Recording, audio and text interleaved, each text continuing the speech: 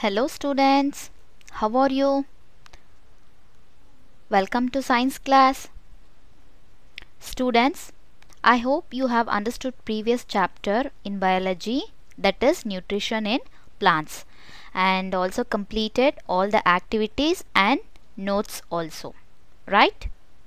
Okay.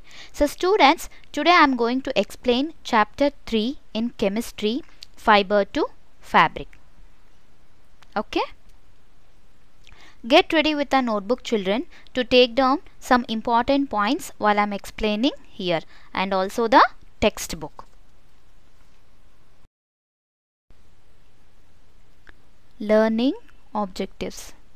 So in this lesson we are going to learn about the characteristics of wool, processing of wool, that is production of wool, animals that yield wool, life cycle of silk moth, stages of production in sericulture.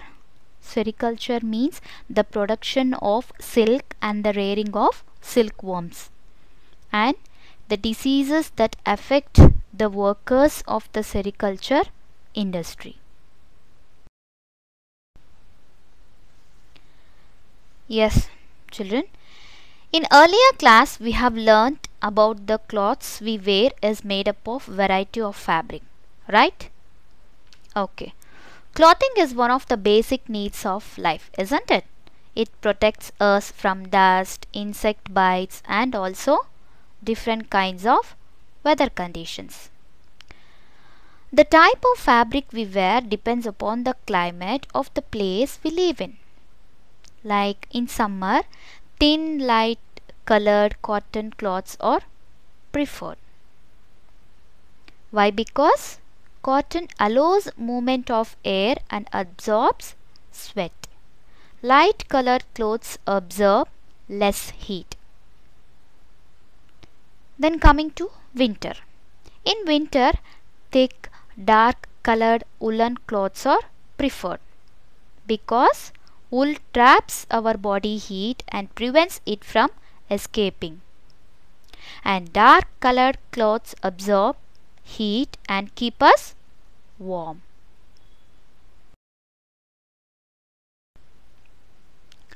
Importance of clothes. As we discussed, clothes can insulate against cold or hot conditions. They can provide a hygienic barrier, keeping infections and toxic away from the body. They protect us from ultraviolet radiations, and they help you to look nice and decent, right?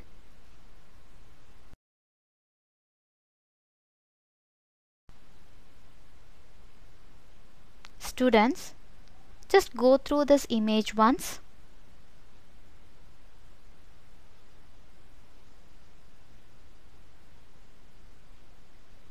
Okay. Students, here is a mind map. Fibers.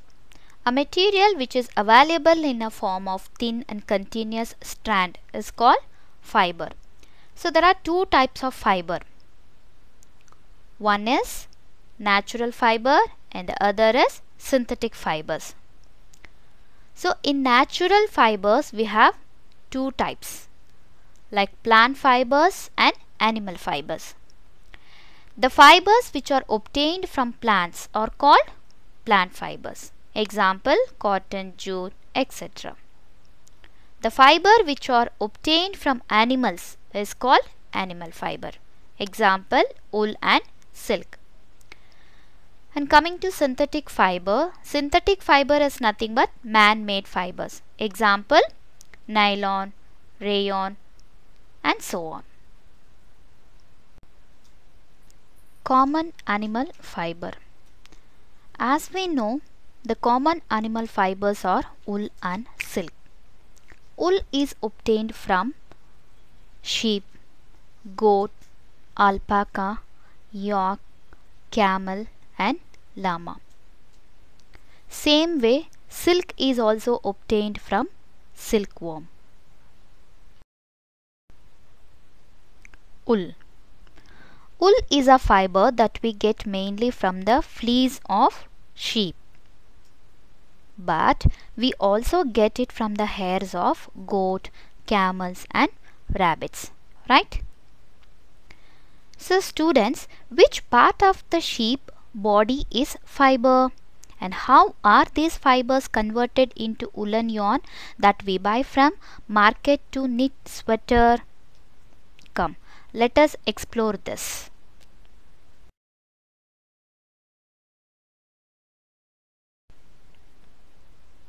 So students, tell me that where do we get wool for woolen clothes? Yes, as we discussed before, we get our wool from sheep, goat, yak and even some other animals, right? Yes, wool yielding animals bear a thick coat of hair on their body, and these hairs trap a lot of air. And already we know that air is a poor conductor of heat. So it does not allow the temperature of the bodies of these animals to fall. Thus, hair keep these animals warm.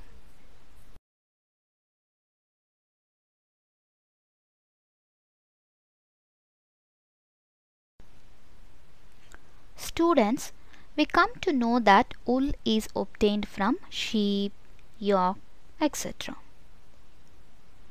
And did you know that every sheep has two kinds of hairs? Yes, children.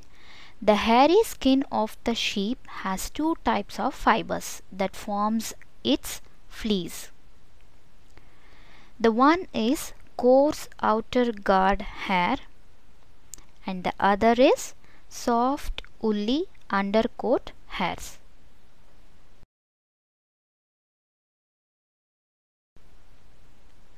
Selective breeding. Students, what is selective breeding? Come, let us discuss now. Selective breeding is a method that has been practiced for many hundreds of years. Why? To get plants or animals with desired characteristics. See, in this method, two plants or animals with a specific characteristic are selected to produce offspring. For example, wild sheep have two types of hairs on their bodies. You know that? Yes, you can view this image. Coarse, longer hair and soft, shorter hair near the skin. And selective breeding is done to get sheep with long and soft hair.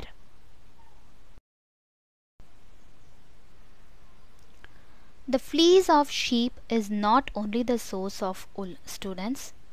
There are other animals also that yield wool. Yak.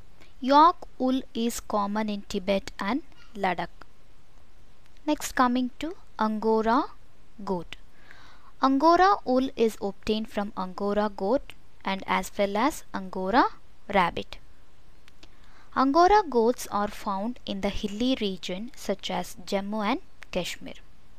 The Angora rabbit is a variety of domestic rabbit breed for its long soft wool. Then coming to Kashmiri goat. The underfur of Kashmiri goat is soft. It is woven into fine shawls called Pashmina shawls, which is famous in Jammu and Kashmir. Camel wool is a type of fabric derived from the coats of camels. This type of fabric is more commonly known as camel hair and it is usually derived from a camel subspecies known as the Bactrian camel. Even camel has two compounds, like one is guard hair and undercoat hair. Rearing of sheep. In India, sheep are reared in the states of Andhra Pradesh, Bihar, Gujarat, Jammu and Kashmir, Karnataka, Maharashtra, Rajasthan, Tamil Nadu and Uttarachal. The bulk of wool that is produced in India is coarse and is used to manufacture hand knitted carpets. Several varieties of sheep are reared in India, and some of these are listed in the table. You can view the image. Students, in this table they have given some Indian breeds of sheep. Like name of the breed is Bakarwal, and the use of wool are like woolen shawls, and state where they are found is Jammu and Kashmir. Next, coming to Lohi. It is a good quality wool found in Rajasthan and Punjab. Marwari, it is a coarse wool and found in Rajasthan and Gujarat. Nalli, it is a good carpet quality found in Rajasthan, Haryana and Punjab. Patanwadi, it is a fine wool meant for hosiery and found in Gujarat. Next, last is Chokla. It is a very good carpet wool which is found in Rajasthan. Students, please take down this table in your classwork, science classwork. So students, in the next class we will discuss about production of wool, life cycle of silk moth, sericulture and production of silk and so on. Just go through the recording once again and note down important points, children. Read the textbook. Okay. Take care. Thank you, students.